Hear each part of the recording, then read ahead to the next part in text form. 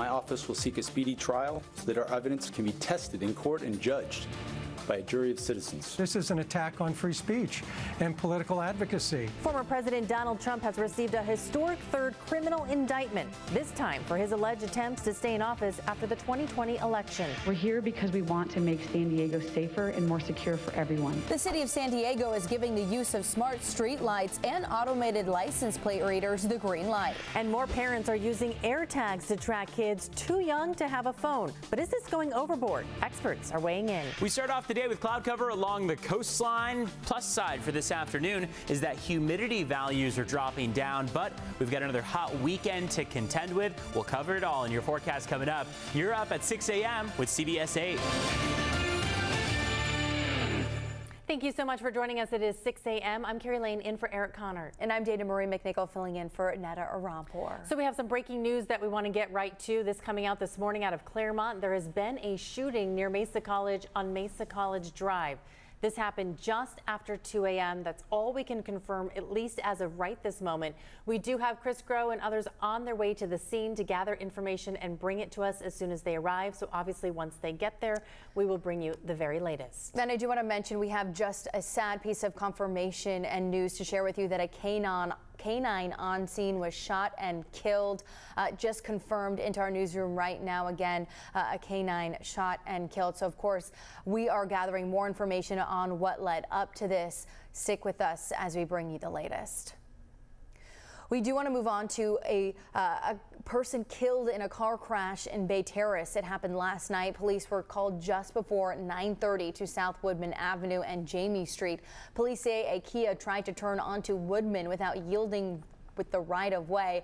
Also crashed into a Honda driving the opposite direction. One of those two passengers in the Honda was ejected from the car and pronounced dead on the scene. The other passengers were taken to the hospital with non-life-threatening injuries. Both passengers were not wearing seatbelts. Police say all other involved suffered minor injuries. This morning, former President Donald Trump is facing more criminal charges. Now, this is his third criminal indictment. Trump is accused of trying to stay in office after the 2020 election. CBS's Astrid Martinez has the latest on those charges as well as reaction. Former President Donald Trump has been asked to appear in a Washington, D.C. federal court Thursday after a grand jury indicted him on 4 charges, all related to alleged efforts to hold on to power after he lost the 2020 presidential election. My office will seek a speedy trial so that our evidence can be tested in court and judged by a jury of citizens. The former president has repeatedly denied wrongdoing and is accusing special counsel Jack Smith of trying to interfere with the 2024 election. This is an attack on free speech and political advocacy. Sources tell CBS News Trump is at his New Jersey golf course and he is mapping out a strategy with his legal defense to shift blame to lawyers that advised him after the 2020 election. A lawyer for conservative attorney John Eastman, who advised Trump at the time, said in a statement that the indictment, quote, relies on misleading presentation of the record, and adds if Dr. Eastman is indicted, he will go to trial. Trump's former vice president turned 2024 rival Mike Pence said in a statement the indictment serves as an important reminder. Anyone who puts himself over the Constitution should never be president of the United States.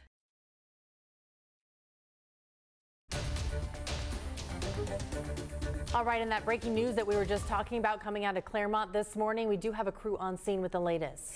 There has been a shooting near Mesa College on Mesa College Drive. CBS 8's Chris Grow, he just got to the scene now.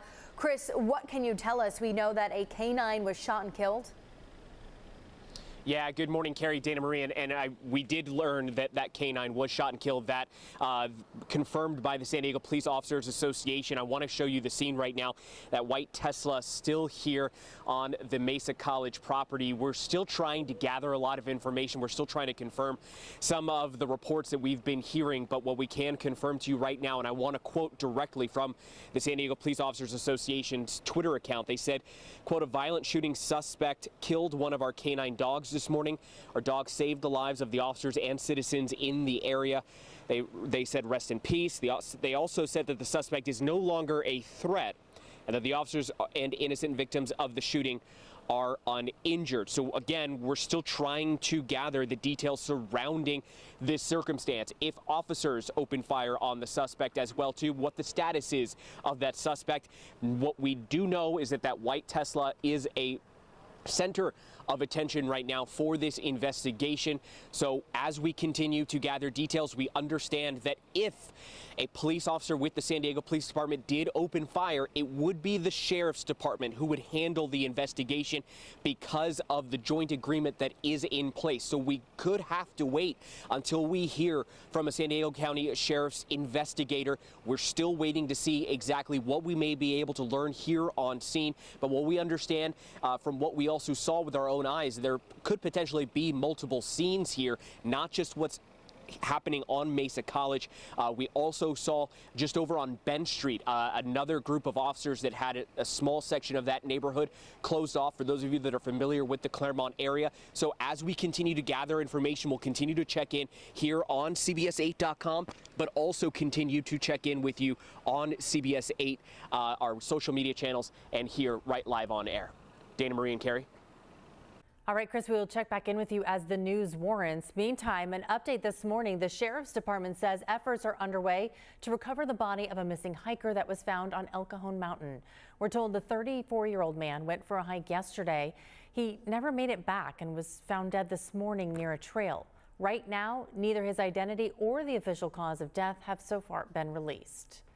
And this morning, the San Diego Unified School District Police is expected to announce a lawsuit against the district. The lawsuit names the district's police chief, Alfonso Contreras, his subordinate, Sergeant Jenny Gruner, and the district superintendent.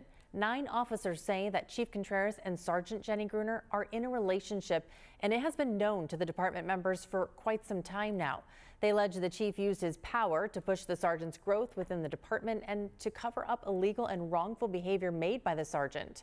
The lawsuit alleges that the relationship created a toxic and hostile work environment for those who did not support the sergeant. SDUSD, they have not commented yet on the lawsuit. We do have an update for you this morning. The city of San Diego is giving the use of smart street lights and automated license plate readers the green light.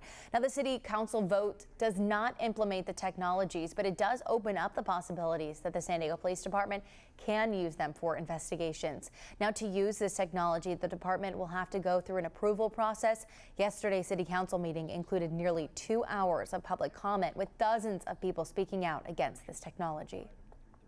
I am against the streetlights because they're going to impact Black, brown, and poor communities far more than they're going to impact white communities or wealthy communities. No word when the cameras will be installed. Head to CBS8.com to check out the proposed locations for those streetlights. Yesterday, we brought you a story of a complete overhaul on the San Diego ambulance services. And this morning, we are learning that Falk and American Medical Response will continue to support patients, but the companies are handing over control of things like staffing, dispatch, and billing. Under the newly approved Alliance model, the city will collect ambulance transport fees. The cities and fire departments and counties are eligible under a new state law to receive a much higher rate for Medi-Cal patients than the conventional provider like Falk or a contracted provider. The city can collect more money when it's in charge of billing than a private ambulance company can't collect. Now, they account for inflation and growing costs of fuel. The ambulance transport fees in San Diego will increase 5% in 2024, 7% in 2025. And CBS 8 Schools Out, Hunger's Not Summer Food Drive is in full swing. Yes, it is. And today we're hosting a day to donate drive-through food drive. CBS 8's Abby Black is live at the Vons on Murphy Canyon Road to show us how we can all be a part of this. Hi, Abby. Hello, good morning. I am in the best spot you could be. We are here in the Vons parking lot in Murphy Canyon, and this is where you can help out. Schools Out, Hunger's Not. That means that there are children that are out in the summer and they're not in school getting that free meal that they often rely on. And this is where you can help. You can get those non-perishable items. You can buy them inside the store if you have any in your cupboards as well. Come on down here and donate. And this is also the kickoff to the day where you can buy a $5 bag full of food that will help a child and a family. But live with us this morning to kind of give us a better understanding of how important this is Courtney Carranza with Vons Albertsons. Courtney, How amazing is it to be a partner and to want to help children this summer? It is just so amazing. Vons and Albertsons is so honored to work with the Jacob and Cushman San Diego Food Bank to have these hunger bags readily available in our stores. They are only $5, super easy to purchase at checkout, and it has the supplemental items that our families need this summer in our communities. Well, Courtney, I love it. I look forward to it every year when the cashier says, "School's out, hunger's not. Would you like to buy a $5 bag?" And I say, of course, because that $5 can go a long way for a family. It certainly can. There's protein items like peanut butter and tuna, vegetables, pasta items. So it really helps supplement that family's needs that they have when they are not getting the breakfast and lunch items at the schools right now being out. Thank you, Courtney. And CBS 8 is a proud partner, and another partner is SDG&E. They have been here donating as well to help with those children in need. And live with us here in the parking lot, again, you guys can come on down. Live with us is Kazim with SDG&E. Kazim, you guys have done so much for the food bank. Yes, we just recently provided the food bank part of our community assistance fund, $300,000 towards food nutrition and food insecurity. And really knowing the challenges that families are facing this summer, this food drive in coordination and in conjunction with our work with the food bank, we're proud to support and really help this community thrive. Because when we know that children are out during the summer, that means that maybe they may be missing a meal. And that $5, that $300,000 at SDG, that can go such a long way. It goes a very, very long way. You know, the statistics are very staggering. 1 in 4 people in San Diego County are experiencing food insecurity, and of that population, 1 in 3 are children. And so with this food program, it allows for families to really help alleviate those challenges that they face on a day-to-day basis here in San Diego. Thank you so much, Kazim. And we want to show you, this is where you can come down here to the parking lot in the Vons at Murphy Canyon. We want to show you these famous red barrels that you're going to see also at your local Vons and Albertson store. We want to fill these barrels up, so please come on down. Say hello. Fill these barrels up with those non-perishable items such as peanut butter, pasta. These are all foods that can help supplement a meal and really stretch that dollar and stretch those meals during the week that families need so desperately. You can also learn to donate. I want to also tell you that if you can't come down here to donate your food, you can also donate at the cashier. Again, you can buy the $5 virtual bag, or you can just donate your money. We have that QR code on your screen right now. Take a picture of it, and that's all the different ways we'll show you on how you can donate to help Schools Out, Hunger's Not. It truly takes a village. Absolutely, especially when 1 in 3 children are food insecure in San Diego County. So, Abby, thank you so much for sharing all of that information with us. It's so important. And just again, $5 is not a lot. It's the cost of a Starbucks drink, and it really makes an impact on our students. So, sure does. Important information. We'll check back in too. Well, a special treat for stargazers right now in the sky. People can see a supermoon. Yeah, this is pretty cool. Viewers actually sent in some photos of last night's skies and this morning as well. It's called the Sturgeon Moon, and that's because the giant sturgeon of the Great Lakes and Lake Champlain were most readily caught during this part of summer. While it's beautiful to look at in the sky, the Sturgeon Moon is actually having an effect down here on Earth. Its gravitational pull is leading to flooding in some of those areas, including Bayside of Mission Beach. If you missed the supermoon, do not worry. The second supermoon of this month is the blue moon. You'll be able to see that on August 30th, and hopefully the skies will cooperate a little better, but at least we have some lovely photos for those of you that were stuck with the fog this morning and unable to see it. Okay, so we want to see what the moon looks like from where you are. If you can see it, you can always send us photos on the CBS 8 app. Just click on the Near Me section.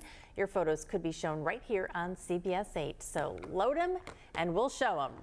Just like Evan. Evan loves all these viewer photos. It's helpful to kind of get views from different perspectives, I should say, around the county. There are eyes and ears outside our viewers. So yeah, I mean, we had several photos of this supermoon. It's been beautiful, but then on just any average day, people will send photos of the clouds and just things that they see out there. So it's great. I was going to say the sunrise behind you. The clouds are actually adding and making for a more dramatic sunrise. It's beautiful. We've had some beautiful sunrises. Yesterday's was gorgeous. This one also gorgeous.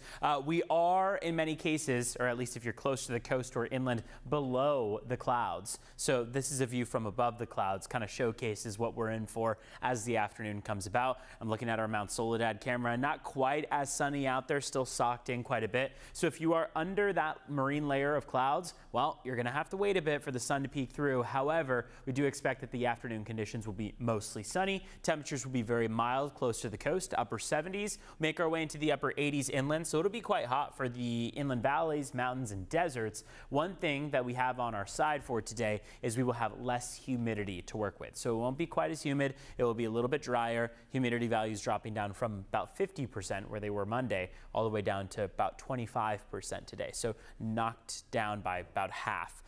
We are watching as those clouds pull back. So you can see that on satellite radar. You can also see off toward the eastern half of the screen a little bit of green that has popped up. These are just little specks of green, mainly indicating that we are now transitioning away from that morning opportunity for some showers, maybe a thunderstorm or two. That's leaving us toward the northeast of us, and we're instead just left with that cloud cover close to the coastline. There's the showers up around the Vegas area, bringing plenty of thunderstorm potential to the state of Nevada.